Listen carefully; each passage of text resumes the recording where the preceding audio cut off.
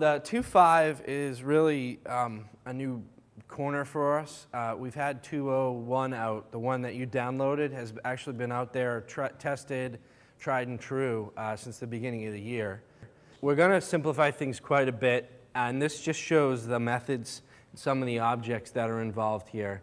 But for example, Call Manager, we're introducing this third-party call control feature, which allows you to bridge a call between your device and another device, or between two devices.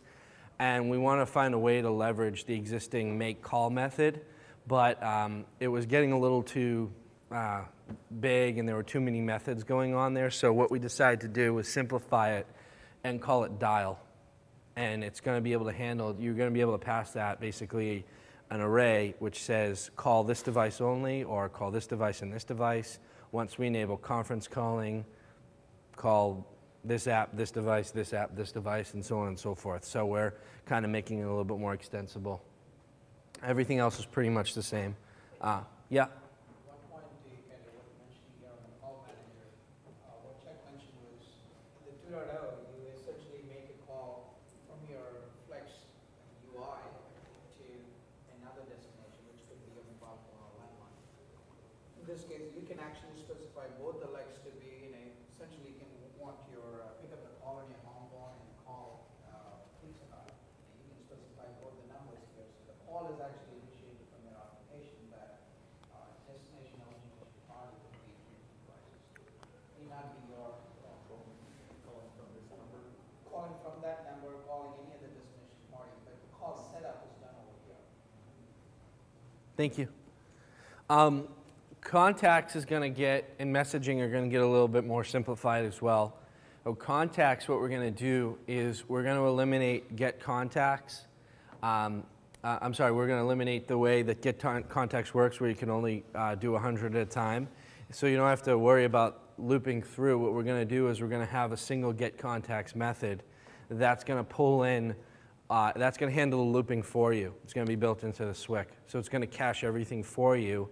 And then when you do get contact, you're not actually making a server call. You're calling within the client. The client's going to return to you within your cache, your contacts list that's been loaded, give you the index of that contact, and then you can access all their information from there.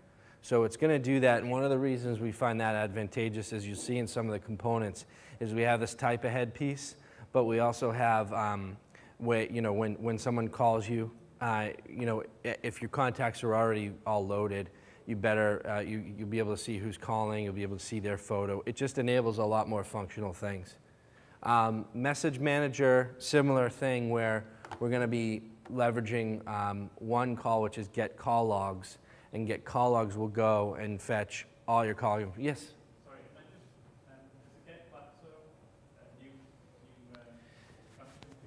Yeah, so that's actually not going to be exposed right off, but that's going to, if you didn't notice, our contact details object, which I showed like really early on today, was huge. It had like 50 properties. There's sort of a common property set that a lot of the Web 2.0, database, LinkedIn, Plaxo and such, they have similar contact properties, and so we use those basically to be compatible with other systems. So Plaxo is probably going to be the first ones that you can actually sync with, and that'll be something that'll ultimately be coming in the 2.5 branch. Are you using the standards part of open social? Not yet, but we're definitely gearing up for that. That's a good question. So Plaxo already has APIs that they support very well, and it's fairly easy to do the sync up there. But Open Social, Facebook, LinkedIn, we're really trying to prepare for all that stuff. And then of course, once we have our community component exchange up, developers who write a library that queries those and uploads them into Ribbit, that'll be very welcome. Let the community help us do some of that work. Messaging, similar, as I said, that's going to cache things through get call log. And then when you search get call logs, when you search for a message specifically, it'll just look within your own cache, and it won't make another server call. So we think that's a really big optimizing thing. It looks like there's additional methods here, but it's really not. What we're doing is we're just spelling out that if you want to play a message or stop a message versus when you're playing a recording that you're doing, different things like that. I think it's just making it much easier. What else can I show you here? Contact, call log, those are specific objects. I think, you know, that covers the main stuff. Yeah? What's in the current API that's not there? Was it like get in contacts or something where we're returning 100? Yeah, that's the get contact, that's the main difference is get contacts and get call logs now, today, when you code those. And we have the code samples that kind of do it for you. But today you can only call 100 at a time, load 100 times, so you have to loop through. Yes, right now it does. And there's a start index as well. So basically, as you're looping through, right now in the example there, that get all voicemails in the code samples, you call, it already does this for you. It shows you how it works. It calls get user summary.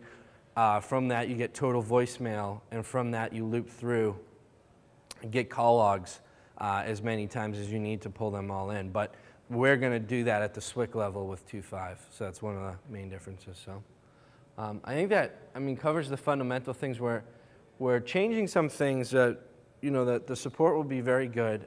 We're just really trying to evolve it. And the reason why I wanted to show you, I would really encourage, this isn't going to be out there for probably a couple of months, so I would really encourage you to get into 201 now, get the code samples. All the stuff we showed you this morning is going to remain valid for that time, and it's going to get you set up to pursue both paths of either enterprise app development or building for Amphibian. But then when 2.5 comes out, we'll be putting up a lot of video content, probably having another spawn.